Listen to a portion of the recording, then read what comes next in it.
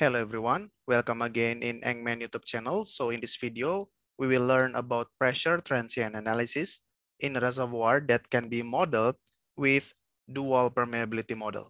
All right, we will perform the analysis, the pressure transient analysis using Saphire software. All right, so let's discuss about it. All right, so we start with a simple model like this one. We have well and we have reservoir, which is actually a layered reservoir. We have this one, the first layer, and the second layer.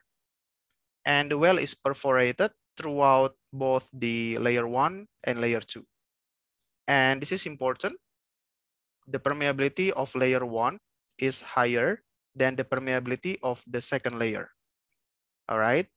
This is the explanation or description of dual permeability model. So generally, the high permeability layer is considered as the first layer. All right, so this first layer with higher permeability than the second layer permeability is considered as layer 1 or the first layer. And then at early time, there is no pressure difference between the layers, and the system behaves as two commingled homogeneous layers without crossflow. But as the most permeable layer produces more rapidly than the less permeability layer, a pressure difference is developed between the two layers, and thus crossflow begins to occur. All right. All right, this is the model. So at early time, we have production in both the first layer and the second layer. All right, at this time, there is no pressure difference between the layers. But as the time goes, as the first layer with the higher permeability drains the oil or drains the reserve more rapidly than the second layer, there will be pressure difference between the two layers. And that induces, of course, crossflow from the layer 2, which probably has the higher pressure. All right, after the drawdown, the crossflow occur from the second layer to the first layer. All right, so that's the game plan of dual permeability model. We have stratified or layered reservoir with different characteristics. Crossflow occurs between the layers from the layer 2 to the first layer. And within this system, we have several new parameters. The first one is called layer storativity ratio, which is actually fraction of interconnected pore volume occupied by layer 1. All right, so you can see here, V is the volume, and this one, of course, is porosity with this compressibility. All right, so we can call this one storativity. So this omega is actually layer storativity ratio. This is the first important parameter for dual permeability model, omega, which is layer storativity ratio. And after that, we have interlayer flow parameter, which is actually the ability of flow between the layers. All right, this is the formula. So interlayer flow parameter is dependent on, of course, wellbore radius, and of course, the permeability and the thickness of both the first layer and the sum or the total of both layers.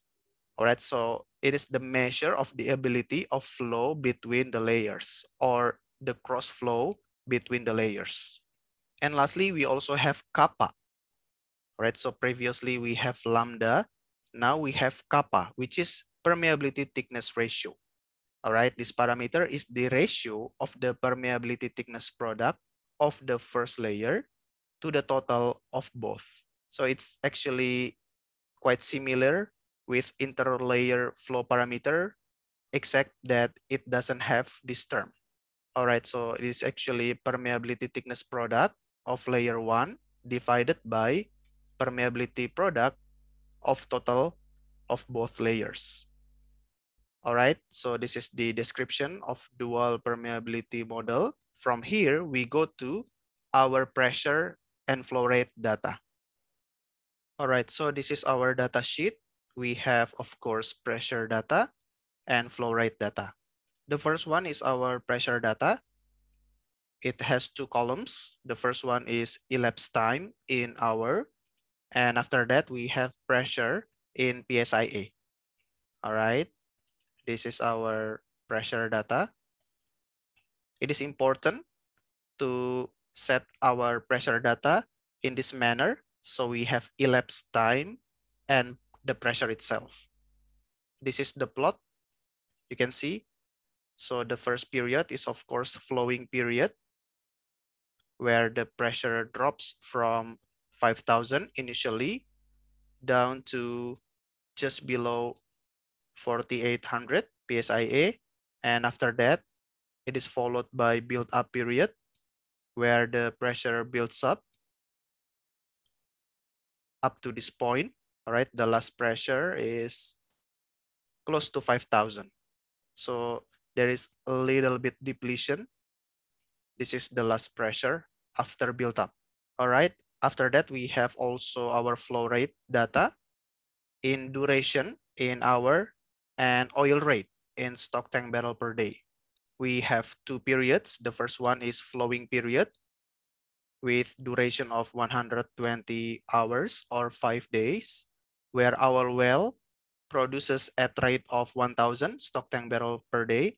After that, we have build-up period of 15 days with, of course, zero flow rate. All right, so the duration is 360 hours, and this is our rate data. All right, so we need to input this pressure and flow rate data into the software, and after that, we can perform the analysis. All right, now we go to Saphire software.